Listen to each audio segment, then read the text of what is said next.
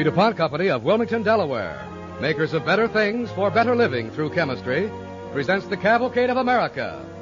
Tonight's play, The Gig of the Saginaw.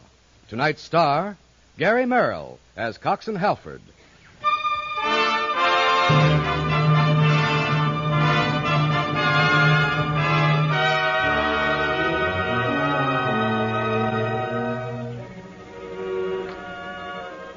"1,800 miles west of Hawaii, a pinpoint in the vastness of the Pacific, stands Midway Island.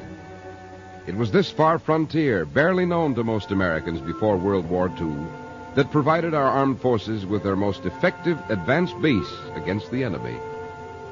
As early as the year 1870, American naval planners had pinpointed Midway as a strategic asset, had dispatched the USS Saginaw to set up a coaling station on the tiny island. This is the story of the men of the Saginaw, the men who gave us Midway.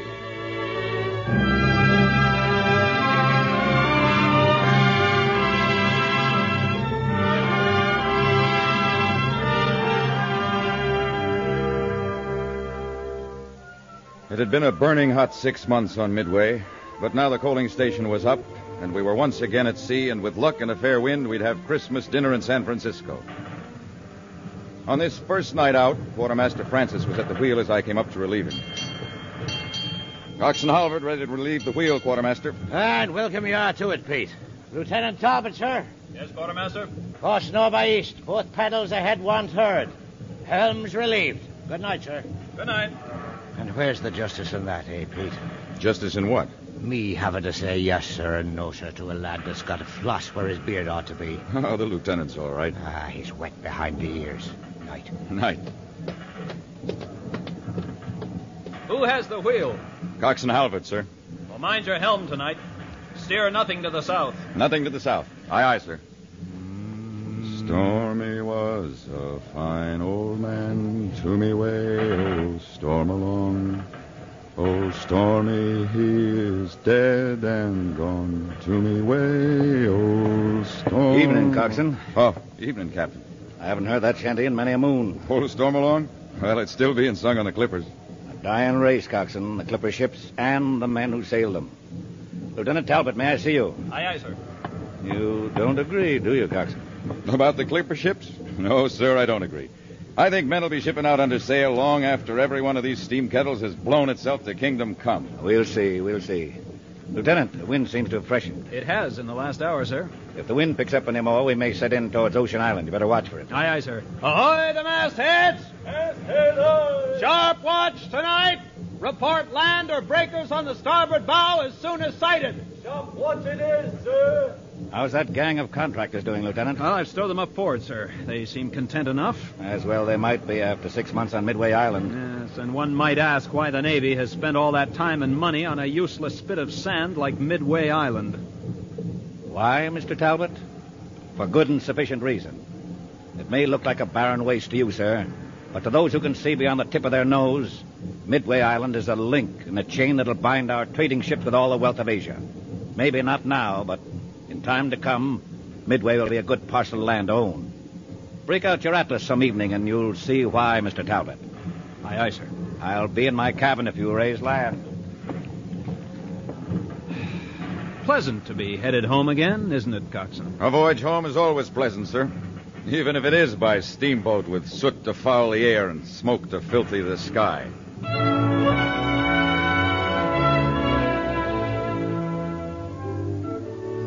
The USS Saginaw was a wooden paddle-wheel bark, a mule of a ship. Neither horse nor donkey, as they say, a half-breed of the sea. She carried her canvas smart enough, but the wooden paddle wheels stuck to her side gave her the look of a barnyard hen waddling through the brine. She was cranky, ill-tempered, and trouble was built into her timber. A couple of hours later, I was still at the wheel. The wind was much stronger now, and Lieutenant Talbot sent for the captain. What is it, Talbot? You might be in for a gale, sir. You better trim some sail. Aye, aye, sir. What's your course? North by east. You better stand into the wind. Aye, aye, sir. I think... the deck! Breakers ahead! Breakers ahead! Breakers. All engines pull back. All engines pull back. We're away! 3 cables dead ahead. The reefs. Port the helm. Full over. Full over she is, sir. The reefs, we're right on them. Hard over the helm. Hard. Hard.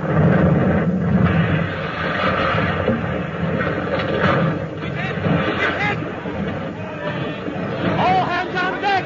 All hands on deck. Fall to your quarters for muster. All hands on deck.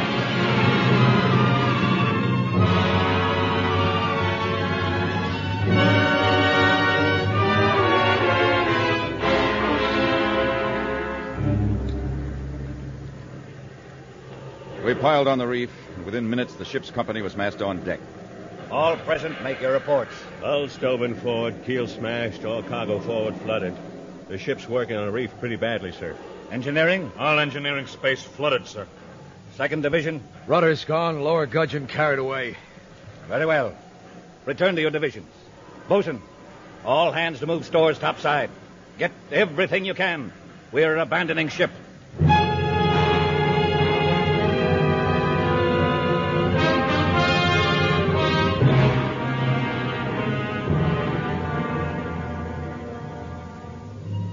It was a night not soon forgotten.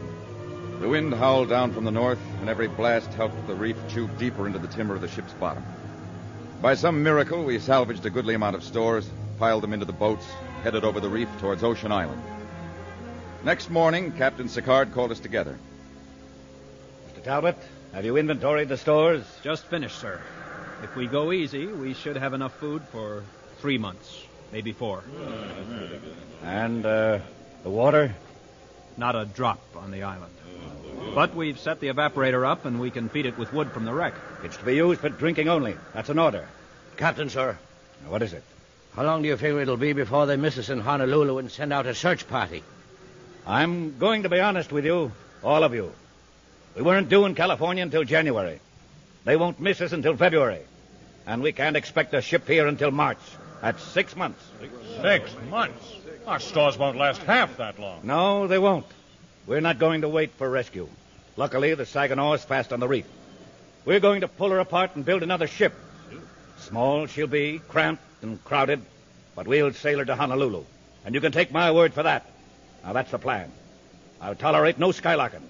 Every man is to do his share, or, so help me, when we launch our ship, we'll leave 'em here to rot.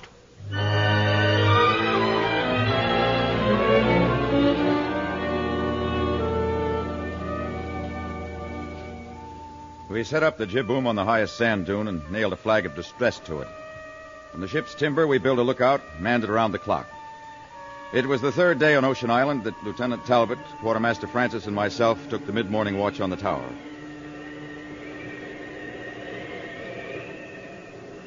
You stand your watch and peer into nothing, knowing that nothing will come this way. Not so much as a lonesome whale. You never can tell.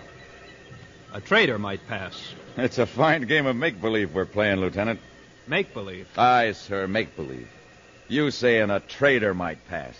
And the captain getting the men to scramble around, playing at building a boat. You don't think it can be done? I know it can't be done. Not in 6 months, not in double that time, with the tools we have. We'll all be chewing sand before the ribs are warped. And that's a fact. It's a chance to get off. The only chance. Oh? Well, there's another.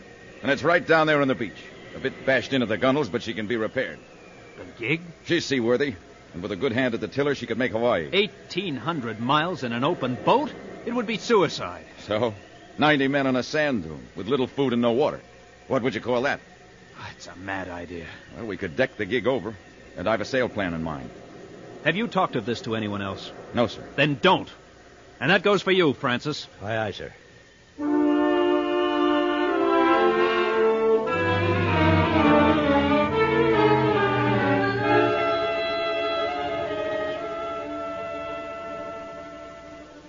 It was Sunday, after church service, that Captain Sicard sent for me.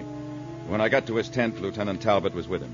Lieutenant Talbot tells me that you have some doubts about our being able to build a ship that'll take us off the island. Aye, sir. I have my doubts. Don't you? The men have got to be kept busy. They've got to work and think they have a chance. Otherwise, well, with hope gone and just waiting for death, they'd be savages in no time. Has the lieutenant mentioned the gig, sir? He has. I told the captain everything, Coxswain. Suppose we did fit the gig out. Got her seaworthy. What makes you think you can sail at 1,800 miles to Hawaii? How would you keep your course? I can use a sextant, sir. We've only one, and I've got to keep that here in the hopes that we'll be able to build a ship and sail her off. Well, I'm a fair hand with tools, sir. I've put my hands on a steam gauge quadrant from the boiler room. With that, a little fixing and a bit of the wardroom mirror, I can fix up a sextant. Crude it'll be, but good enough. You've got a lot of answers, Coxswain. Aye, sir.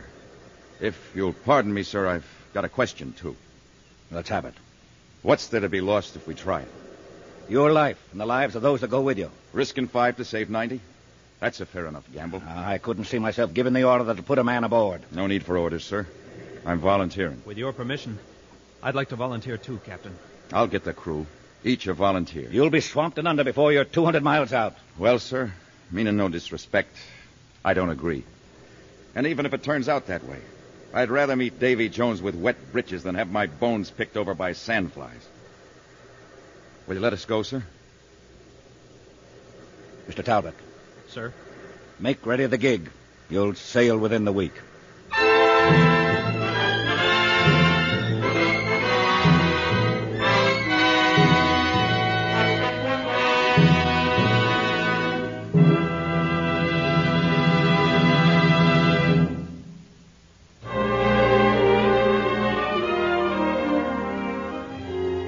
Listening to the DuPont Cavalcade of America, starring Gary Merrill.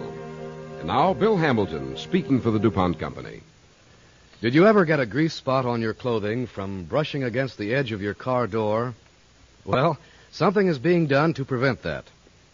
DuPont nylon plastic wedges are now being used in place of the usual metal ones that keep car doors from rattling.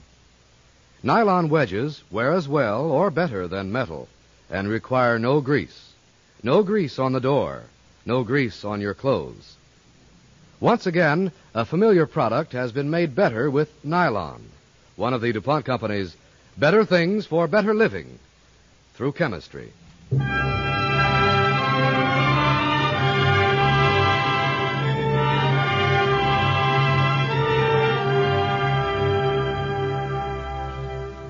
And now we return to our cavalcade play, The Gig of the Saginaw, starring Gary Merrill as coxswain Peter Halford.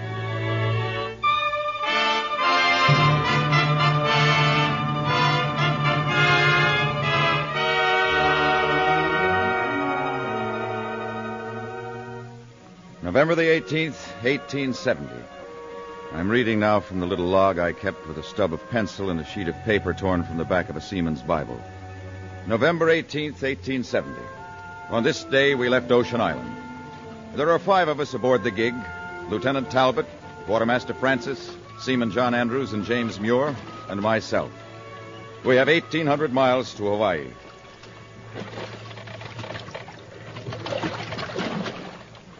We'll stand our watches in rotation. 4-hour tricks and all hands up in stormy weather. Now, we need a cook. Any volunteers? What's there to cook? Canned mashed potatoes and coffee. Well, with good hot coffee, we could sail this gig around the Horn itself. You're in a rare mood. Aye, and why not? Shipping under sail again. It takes me back to 51, it does. Do you remember, Quartermaster? We shipped together, we did, both green as Falmouth clover. Well, I do remember. The Flying Cloud, the queen of the clippers. 89 days around the Horn to the Golden Gate. What a ship.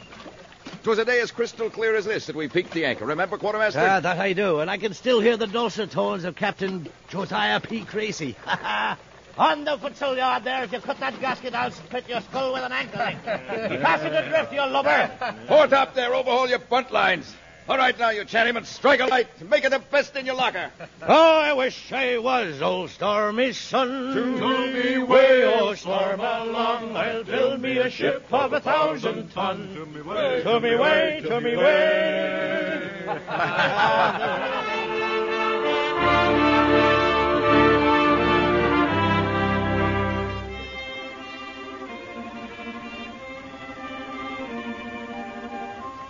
The first week was pleasant enough. We were crowded, but we managed to stay out of each other's way and keep our spirits high. 1 week out, November 25th, 1870, and I took a sighting on the handmade sextant. What do you make it out, coxswain? 21 degrees, 19 minutes north latitude. That should put us on a straight compass line to Honolulu. Quartermaster. Aye, sir. Course due east. Nothing to the north, nothing to the south. Due east it is, sir. If we stay on our course, we'll ride right into the arms of Manaloa. What's your guess on a landfall? Well, barring squalls and calms, 3 weeks. 3 weeks. Well, that doesn't sound too long now, does it? No, sir. As a man counts time on the sea, it isn't very long at all.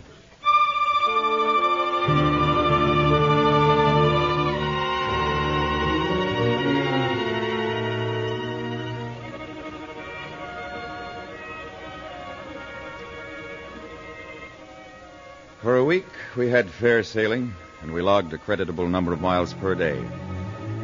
But the 10th day out, the wind shifted. The sea rose on its haunches, and it rained as I've never seen rain before.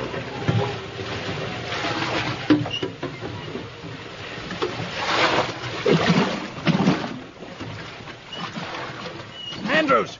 Muir, lay to it on that bailing. We can't keep up, sir. Water's over the fire bricks now and still rising. Well, keep at it. Quartermaster, can't you keep her steady into the wind? We're taking on water. Oh, I'm doing the best I'm able, sir. She's straining.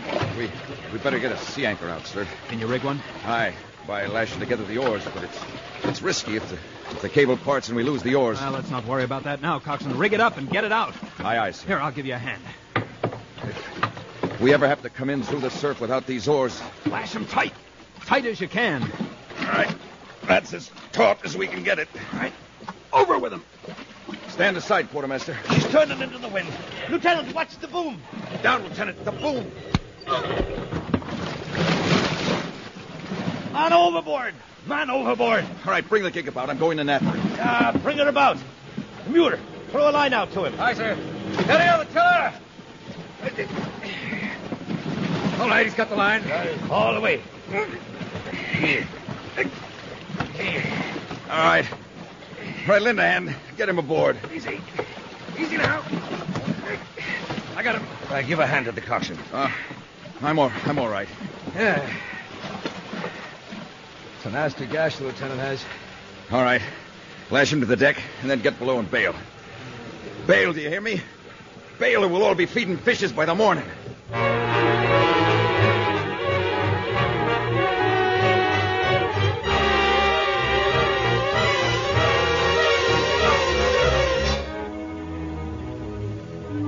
I count among the miracles of all times the fact that our gig kept from being swamped time and time again that devilish night. But somehow it did. And by daybreak, the rain had stopped, the wind died out, the sea was suddenly calm. Morning brought the sun, a hot, blaring stroke of fire on a sea as smooth as a shiny silver dollar. While the others slept, I checked the gig for damages. Then I made my way forward to where Lieutenant Talbot was lashed to the deck. Morning, Alfred. Morning, sir. How's the head? Oh, I feel as though I've been bashed in by the boom. That you were. Well, it doesn't look too bad. Here, I'll wash it clean. How did we come through, Coxswain? Well, the gig weathered it fairly well, but we lost the sea anchor. The oars. That's bad. Aye. But I've been below inventorying the supplies. Now, that's even worse, sir. What happened? Well, the cans were all rusty as it was. The banging they took was too much for them. They're all split open and fouled with seawater. All the supplies? All but a couple of cans of beans. 2 gallons of water. We've got at least 2 more weeks of sailing. At least. But it's always surprising how far the Navy can sail on a can of beans. We'll manage. Now, lift your head and take a swig of this water. Alfred. Sir? I'm turning over the command to you. I'm not in fit shape. We should be doing fine in a day or two. No. You take command. Aye, sir, if you say so. Now lift your head. No water for me. But, Lieutenant... That's the last order I give on this craft. And I want it obeyed. No water for me. Would only be wasted.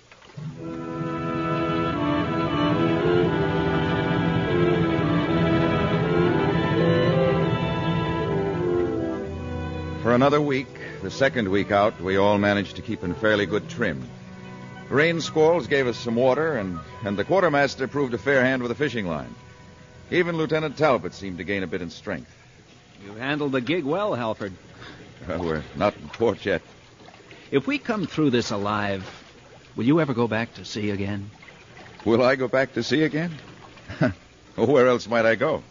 Where else can a seafaring man go? But back to the sea. Life puts prison bars around a man, but it's only the sea that sets him free. No walls, no bars, no signs that read, "Don't trespass." For men who live by the sea, they die in the sea. Of course I'll come back.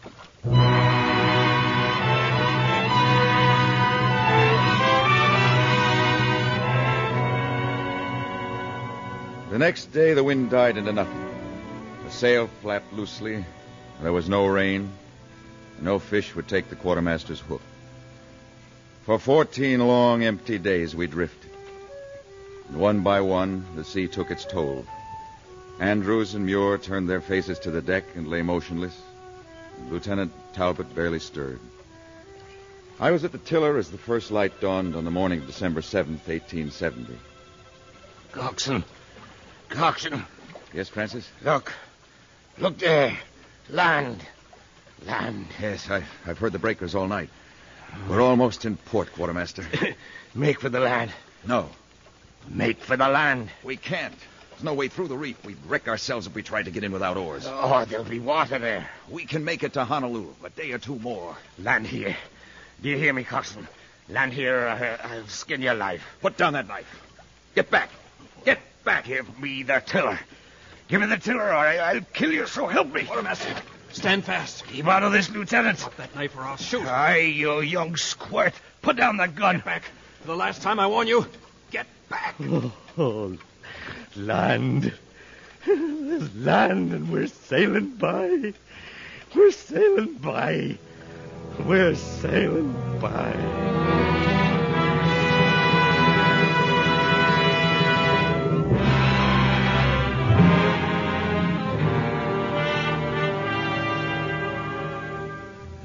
We inched past the reefs with a beggarly wind, and the sight of land clawed at us all that day. And then night fell, a weird, terrible night. The quartermaster said not a word, nor the lieutenant, nor Muir, nor Andrews. I piloted a ship, a dead ship with a ghastly silent crew. About midnight, out of all that vast emptiness, suddenly there came sound. Quartermaster, listen. Get up. Listen. Show me way, oh star. Listen, breakers. Breakers. Must be Kauai Island. We're drifting in. I can't fight the helm. Get to the mast and spread the foot of that sail.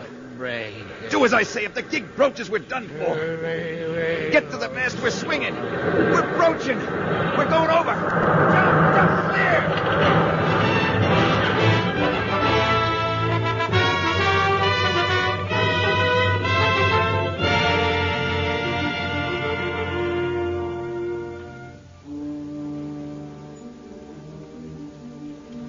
Some native fishermen picked me up the following morning.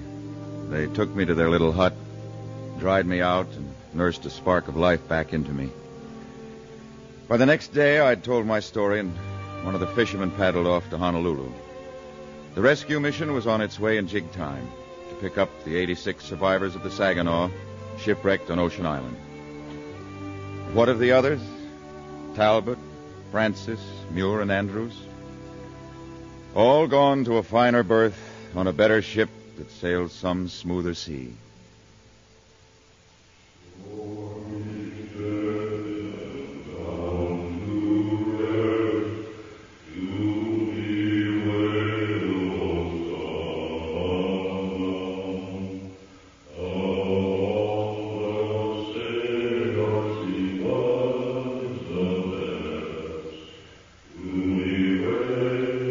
As Captain Sicard said, we're of a dying race. But we die hard, old salts that we are. He was the best to me way, oh, storm along. To me way, oh, storm.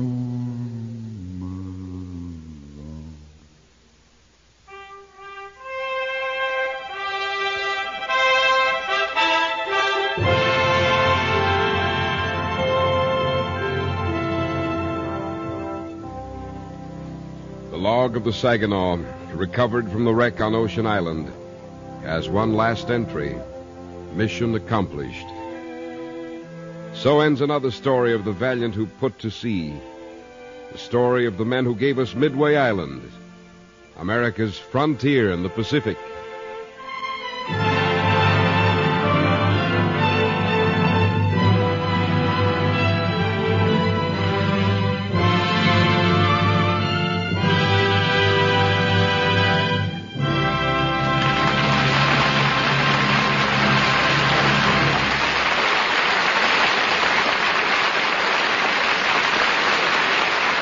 Our thanks to Gary Merrill and the Cavalcade players for tonight's story, The Gig of the Saginaw. And now, Bill Hamilton, speaking for the DuPont Company. The days when a housewife sees her cakes ruined because they stick to the pan may someday be ended. The reason will be a plus value in one of DuPont's better things for better living through chemistry: Teflon, polytetrafluoroethylene. When DuPont chemists developed Teflon, its greatest use seemed to be in the electrical field. Teflon can stand higher temperatures than any other plastic, has outstanding electrical insulating ability, and is unaffected by nearly all chemicals. But Teflon has another special advantage: practically nothing will stick to it. This suggested its use in bakeries where dough sticking to machinery and the pans used for making bread is a problem. But it would be too expensive to make the pans and machine parts entirely of the new plastic. So DuPont chemists found a way to use it as a surface finish. And today, there are several new businesses in America whose job it is to apply these Teflon finishes to metals. And now, not only in bakeries, but in other industries where sticking is a problem, machine parts finished with Teflon are being widely used. When Teflon finishes were first developed a few years ago, they sold for about $250 a gallon. Since then, the price has been reduced more than 60%, but a gallon still sells for almost $100. Yet the many savings these finishes effect in time, money, and effort have more than justified their use by industry. Continuing research, development, and expanded production will probably reduce the cost of Teflon still further. And no one yet knows all the uses that may be found for Teflon finishes. But DuPont, who makes them, and the manufacturers that use them, are busy finding new ways of serving you with Teflon, one of the DuPont Company's better things for better living through chemistry.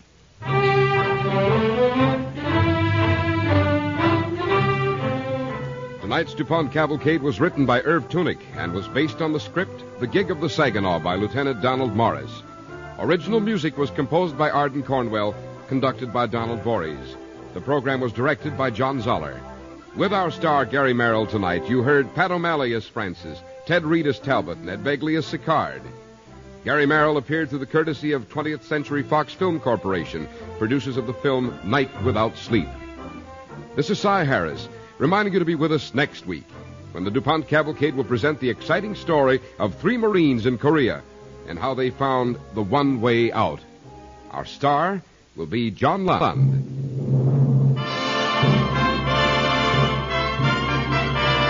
The DuPont Cavalcade of America came to you tonight from the Belasco Theater in New York City and is sponsored by the DuPont Company of Wilmington, Delaware, makers of better things for better living through chemistry.